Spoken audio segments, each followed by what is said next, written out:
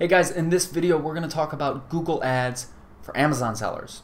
Driving traffic from Google Ads to make sales for your Amazon product, boost your organic rankings on Amazon, build a list, and more. First off, why would you want to use Google Ads? You have sponsored product ads on Amazon. Why use Google? Well, the fact of the matter is that there's going to be a portion of people that want to buy your product that aren't searching for the product on Amazon right now, or maybe you're not showing up for those results on Amazon. And if they're starting their search on Google, you can get to them before they reach Amazon and show them the benefits of your product and get them to buy.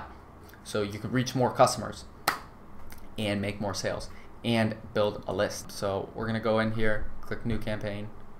And I would recommend choosing leads to optimize your campaign for, just because the thing is, if you do, well, one, you can't do sales because you can't track the sale on Amazon through Google. And website traffic, you would want to use that if you're sending traffic straight from Google Ads to Amazon, but we'd recommend using a landing page in order to give out a coupon code, collect email address, and enable retargeting. For now, we're going to use a landing page and optimize for leads. And there's a bunch of different options for the campaign type. I'd recommend search campaign. That is when someone searches for a keyword on Amazon. You can experiment with display ads and video and whatnot, but search is the good way to start. Here we want to do lead form submissions.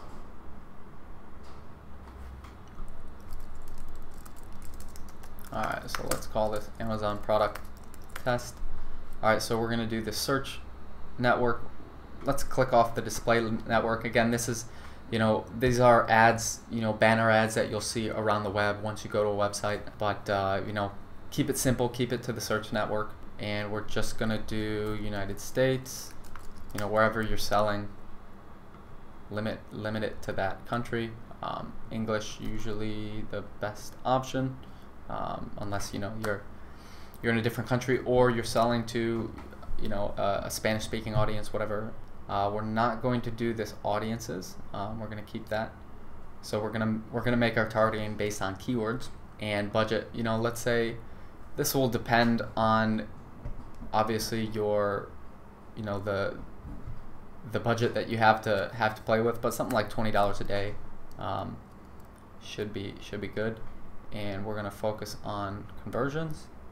When it comes to bidding, let's say our target cost per acquisition, so that's target cost per lead. You can set that. Let's say let's do some math here. So let's say that you're selling a $20 profit. You're selling a $20 product at 50% margin, so that's $10 profit. And let's say you're giving out a discount code of 15%. So you're selling it for $17 and you make $10 in profit. So actually you make $7 in profit. And let's say the conversion rate on the landing page is 20%. So that means, every 5 people that come on the landing page will give you their email for the coupon code. And then let's say of those people, only a third buy.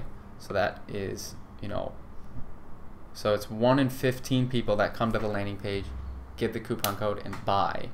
So then if you have $7 margin to play with, then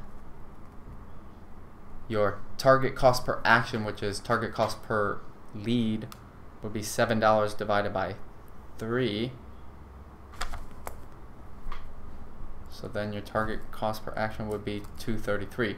If you didn't want to set the target cost per action, you can set a bid strategy. So manual cost per click, and then you can set up those bids for the keywords. But if you want to do a target cost per action, again, find out, do some math, how much profit you're making, and then what percentage of people that take that action. So in this case, a lead will purchase. So we've decided that every 3 people, 1 in 3 people that take this action for a lead will purchase, and we make $7 per purchase. So $7 divided by 3 is 2.33.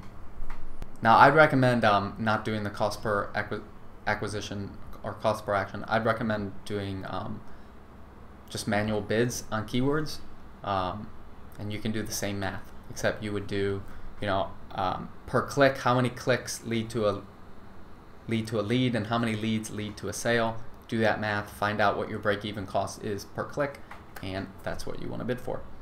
Sitelink Extensions. So here you can write what your price is. You can do big benefits that people are going to get. So 2-day free shipping, 15% off, whatever it is that you're offering, using these Sitelink extensions. And then same thing with call out extensions. Write what makes your product different than all the other products in that category. Include stuff like that. The big benefits and the offer that you're given, include that in the call out extensions.